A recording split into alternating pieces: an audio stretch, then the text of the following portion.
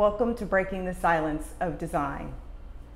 This is the first in a series of podcasts designed to discuss justice, equity, diversity, and inclusion in the design and construction profession. I'm Karen Compton, and I am co-host as well as the owner, principal of A3K Consulting. Hi, and I'm Gabrielle Bullock with Perkins and Well, Principal and Director of Global Diversity here in Los Angeles. And I am the co-host with my good friend Karen. You are also the 2020 Whitney M. Young Jr. Awardee. Woo woo. Woo woo. Yes, I'm only sad that we didn't get a chance to celebrate, but we'll have to do that after COVID. Oh, we will definitely. We will have to. As soon as I get the award, by the way. Yeah. Oh, physically. Physically. Okay. Okay. Well, fair enough. Well, today you and I are going to sit and kind of have a conversation about justice and equity, race, racism.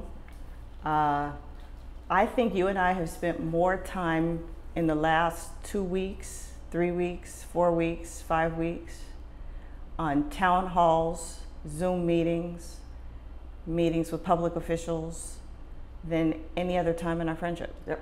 Schools. Other organizations. Yep.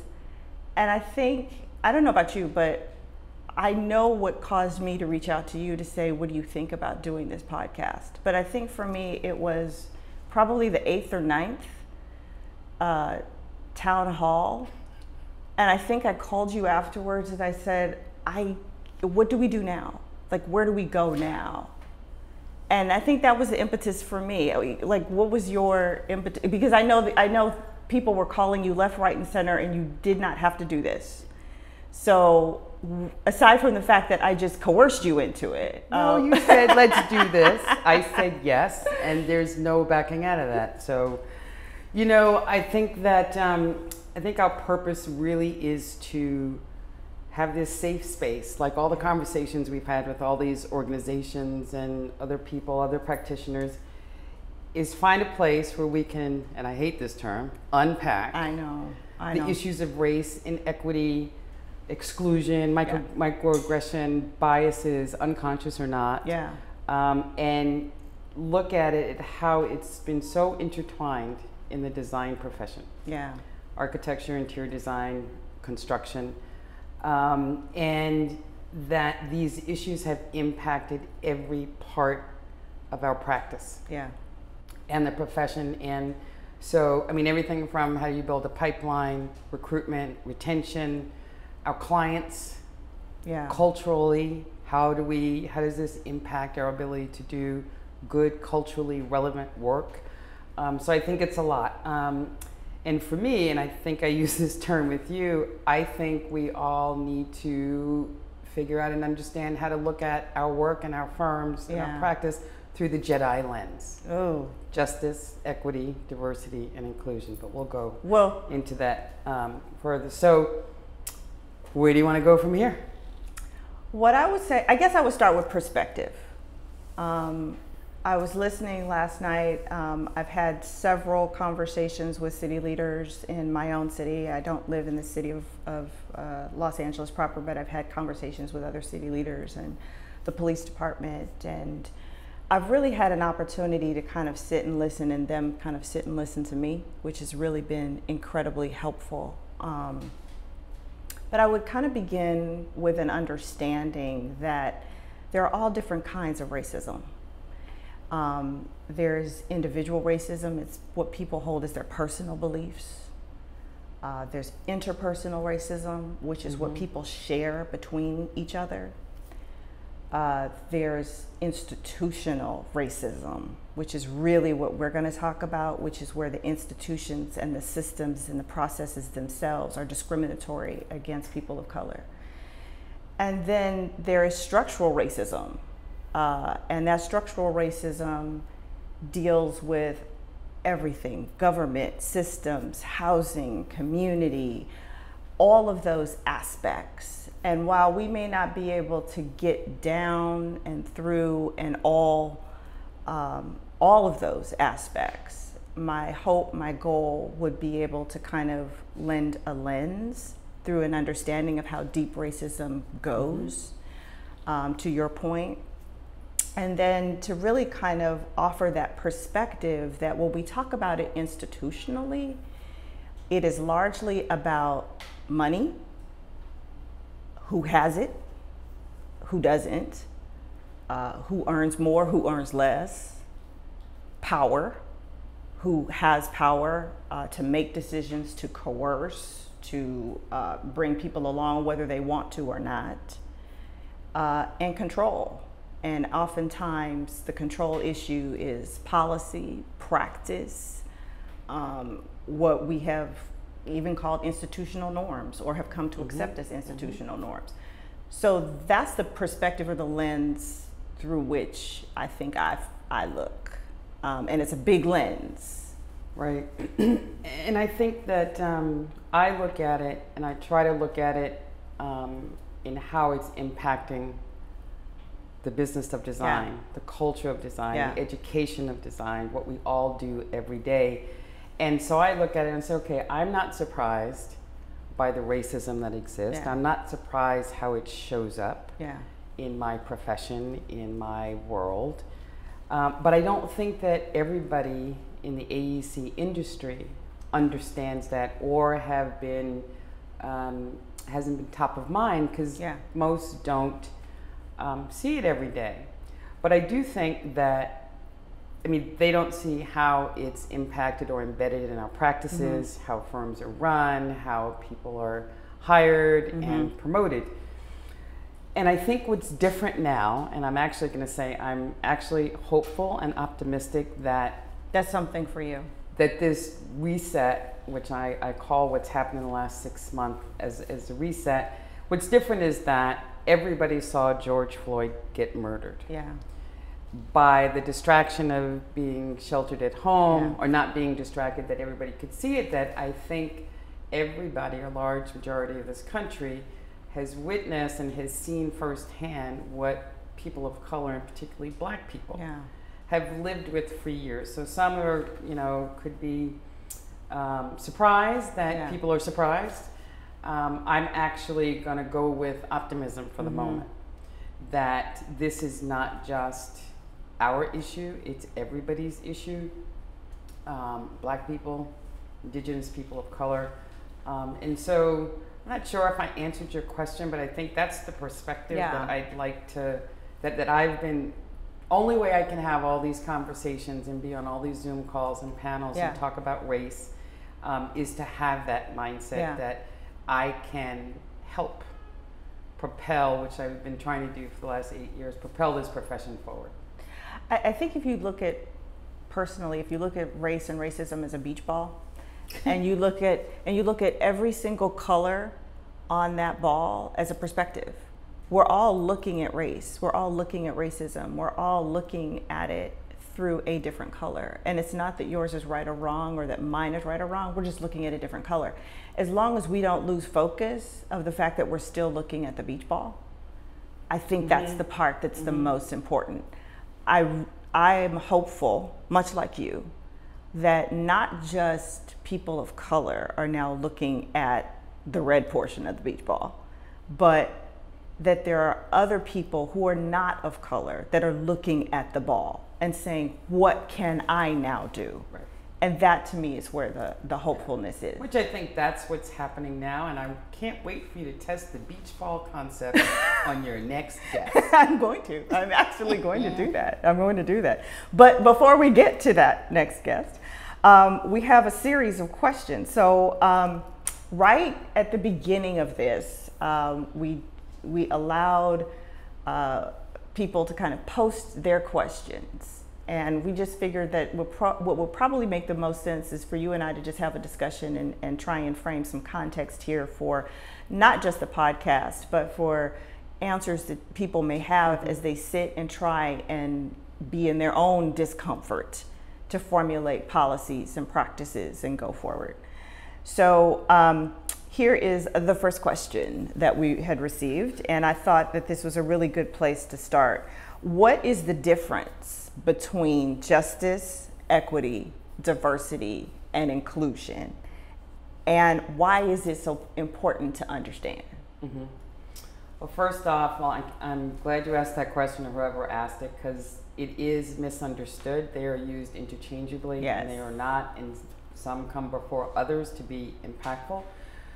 So I will say that being the Director of Global Diversity for Perkins and Will for 8 years, the diversity and inclusion part of that has gone fairly well. I will say that when we talk about equity, we talk about racial equity and anything around race, it's going to take some more time. So anyway, so let me start with this. So think about going to a party. So diversity is asking somebody to come to inviting somebody to the party. Okay. Inclusion is asking them to dance. Okay. Equity is asking them to share their playlist. Mm. So now fast forward to last couple of months where I've recently heard the term JEDI, Justice, Equity, Diversity, and Inclusion. So if you think about, if you lead with justice, because justice, leading with justice and equity in our processes and approach in design will hopefully result in an outcome of more diversity and inclusion.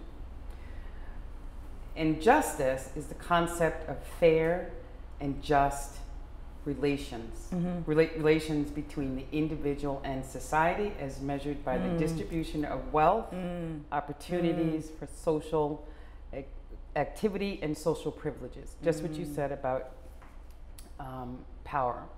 Equity, that's the part where you're asking them to share their playlist. You want to, is about making sure that people get access to the same opportunities. Sometimes our differences or history can create barriers to participation. And we've So seen we that. must first ensure equity before we can enjoy equality. And that's the other thing that many people confuse as synonymous is equity and equality, and they are not the same. That is true. If we think about, and I'm going to throw in social equity because I think that's how, as architects and designers, our impact on the built environment really does engage the whole social equity. So social equity, economic, legal, environmental, and developmental rights of access to the collective resources of a society, with all encompassing effort by means of equal say and insight for all members of society. So we really want to engage everybody. Everybody has a say. Everybody is going to experience it and should be experienced equitably. In the same way. In the same way. I don't think I need to define equality. I think everybody knows what that means. It's the same for everybody, and that means you're not recognizing differences and unique perspectives and from whence one came. So diversity, and that's the part where you're asking someone to the party, right?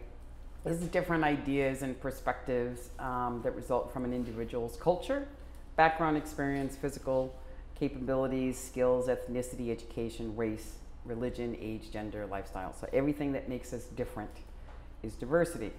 Inclusion, that's where you're asking somebody to dance, an environment that recognizes, values, and respects and embraces all those characteristics that we just defined in diversity.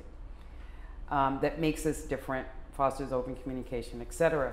So I think if you, as firms and organizations, if you only focus on diversity and inclusion, you're basically just checking a box.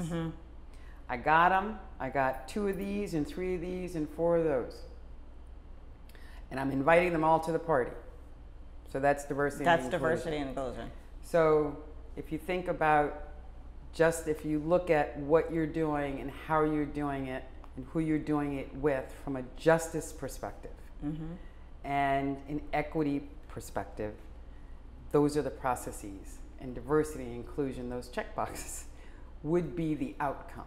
But you can't, and it's not like a mathematical equation, right? It's not reversible, interchangeable, and you can't do D and I before you do J and E.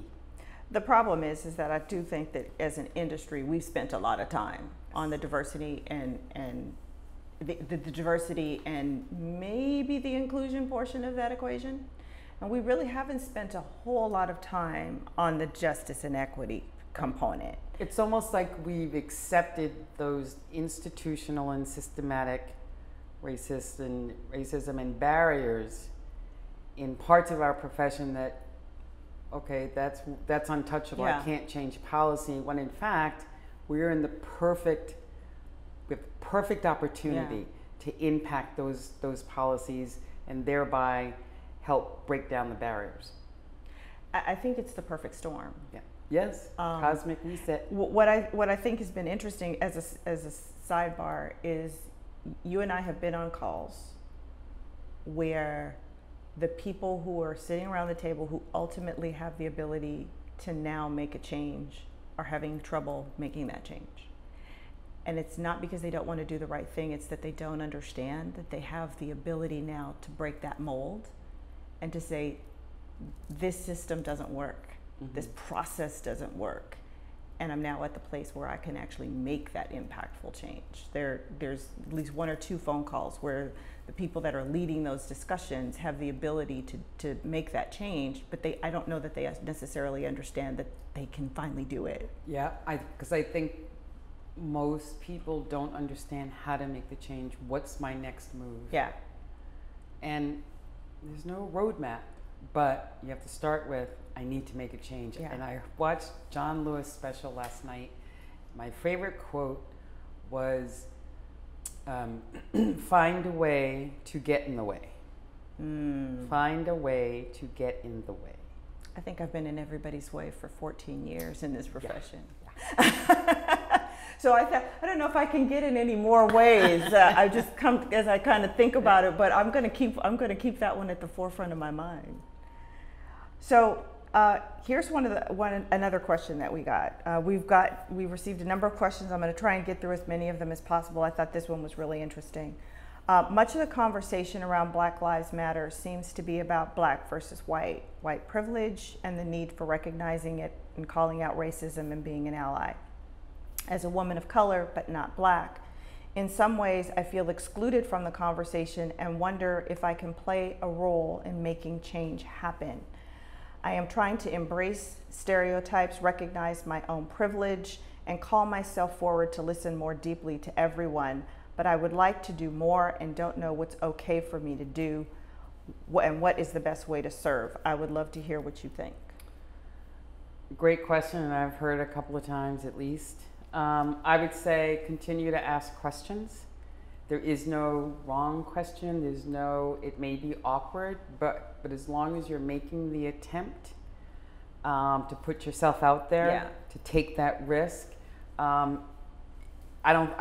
think that's the way to go. Yeah. If you don't know what to do, I think silence is not an option. No. Silence, and to use your term, makes you complicit. But really make the attempt, speak up. If you see, speak up and challenge any racist or discriminatory behavior that you see. Yes. And call people on it. You don't have to call them out. Call them out. But you can certainly, in any way you see fit, let them know that that's just not okay anymore. As I said before, there is no roadmap to fixing this 400+ year problem that we have, and it's going to take everybody. And you know what? Many of us have been uncomfortable for a long time. Well, what I appreciate is that you've said to ask questions. What I have appreciated in this journey is the number of friends that I've had that have reached out and said, I don't quite know what to say, so can I ask? And I think my appreciation is that, number one, they had the courage to ask. But then on the receiving end of it, I had to take a deep breath and go, okay, here comes the floodgate.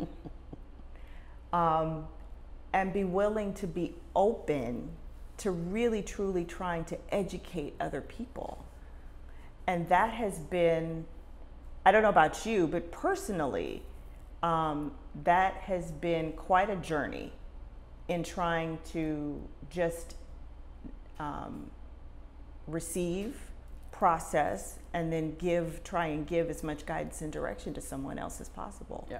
Especially when they're really coming from a place of good heart. Good, I'm really trying to understand. Mm-hmm. Yeah, yeah. And I've gotten lots of, personal friends who have apologized. Yeah, I've had for years of being tone deaf, is what one friend said. And I appreciated that. Yeah. So, everybody's going to get through this their own way. But I would say that we can educate and help advise, but the burden is really on everybody else to understand what this is all about. So here's a kind of a follow-up question to that. I'm a white guy who is trying to learn about unconscious bias and educate myself, but I'm not exactly sure where to start. What are your recommendations? Okay. Brave soul. But we want to encourage. We want to encourage can't the do uncomfortable. Without you. We can't do without you. That's right. Disrupt the systems of whiteness, fragility, and privilege. And by that I mean, if you're in power, then you have the opportunity to speak up. But if you recognize the vacancies at the table, whose voice is not being heard or represented, be their voice. Elevate the voices of the unheard, credit the voices that you're bringing the message on behalf of. And so, again, if you have the power to create space for the black person or the person of color, then do it. Yeah. I don't know if it was you or somebody else recently shared with me that a white man on a board stepped down specifically to give his seat to a black person. Wow. Wow. No, because there were none at the table. And I think that this process now requires other people to, like you said, to be uncomfortable, to recognize that they have benefited for a long period of time, and that there is an opportunity to give up something that really truly needs to shift. So by him giving up his seat, allows for that shift, allows for a different perspective to enter into the conversation that wouldn't normally be there. I heard down in Brazil say once, we're not asking you to get up. Slide over a little bit. Yeah. Make room for somebody else at the table. There's plenty to go around. Yeah. I like that idea. And the of value of it is what's really important. We're not saying slide over and let somebody who's not qualified be there. I want to put that right out there in the beginning. I think that's so incredibly important. Where neither one of us are saying let somebody who is less qualified, but to fully recognize the people that are qualified who don't have the opportunity. Right. So I'm gonna go out of order with this other question, and I hope you'll. I know. Well, actually, maybe I won't. Okay. No, go ahead. I can pivot. Another word I hate. Another word you hate. Unpack and pivot.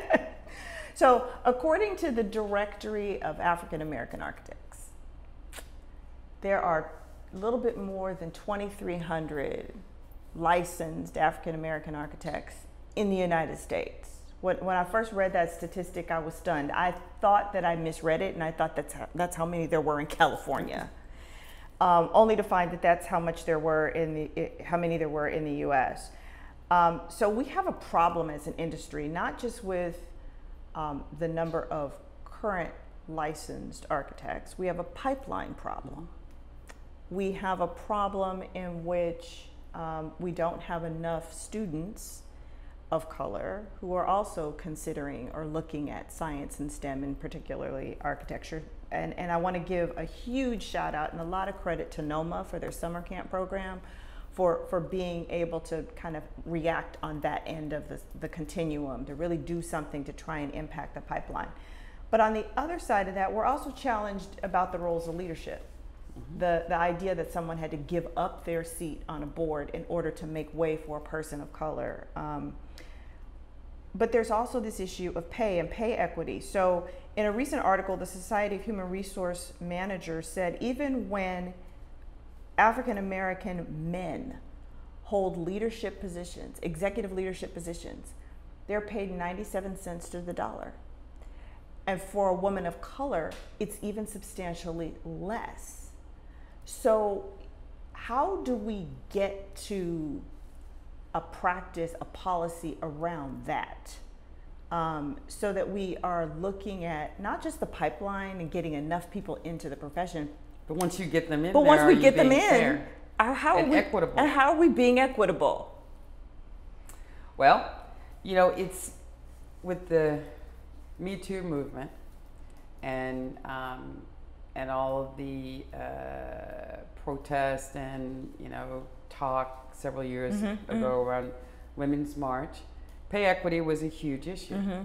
And firms started dealing with it. Some firms started dealing with it. Perkins and Will dealt with it, for example.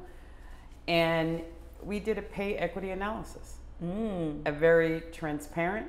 Did you do it internally? We did it internally, and it was verified by a third party. Okay. Right? Keep everybody fair. And what's important is that you do it, you have it verified by a third party, and you're willing and transparent about the results. Not necessarily in terms of the Person's dollar salary. amount, person's salary, but transparent enough to say that in X, just as an example, senior designers in a particular office, right? We found a disparity. Okay. Between the male and the female. Okay. Or the black and the white. Okay. And you correct it. Okay. You do that regularly. Every time you have promotions, every time you do salary increases, look at it through that lens, through the justice and the Jedi lens, right? And it's fairly easy to do. And I think that when I say easy, the only hard part is when you find something, you know, if you don't want to find out where the disparities are, then yeah, that's going to be hard for you. But if you really value equity and you want to have an equitable and fair practice, then you have to look at everything and see where you might have, you know, not seen what I think is a trend in that way. What I think is going to be hard for some people in this is, I think a number of people will say, I want to look and I want to know. But the fail is if you look and you find out and you do nothing, then you're disingenuous. Well, exactly. Well, that's why you have to be transparent. Yeah. You know, we, as a firm, we do it regularly. But clearly it wasn't being consistent. And so we reinvigorated how we did it. And actually, a staff member made the request. Several staff members made the request. And this is all during the Me Too movement and Women's March and whatnot. We want to see the pay equity analysis done, and we want to see the results. Interesting. But it sounds as though that there's also a culture that supports looking and taking action. That's right. And I think part of this discussion, maybe not today, but certainly part of this journey, is how do we create practices in which the culture is to critically evaluate, look, and correct. Right. And I think that's an huge part of this journey. If you think about what we've been going through for these last couple of months, I look at it as, you know, it's a movement for the moment, but really this momentum, this movement implies action. So we must act, right? Movement, move. So, you know, regarding the pay equity, you know, if you don't want to do anything with what you find, then don't do it in the first place. Yeah.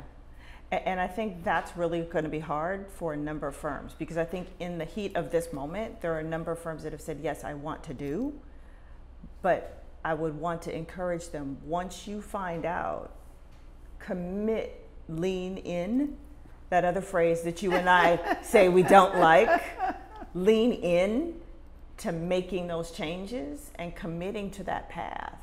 I think that's so critically important. Yep. So I believe I'm actually out of time. Are we? Yeah, that was quick, right? So I would like to thank you for joining me today. It's the first in a journey. It's not the end of a journey, that's for sure. I would really, truly love to thank IBI Group, who is our amazing host for this particular podcast. I'm very happy to have had them on this journey. I would like to invite all of you to follow us. Please follow this podcast as part of Twitter, as part of LinkedIn, my LinkedIn, Gabrielle's LinkedIn, and subscribe on our YouTube channel. Thank you so very much. Thank you so much for your time. Thank you, Karen. Thank you. I appreciate it.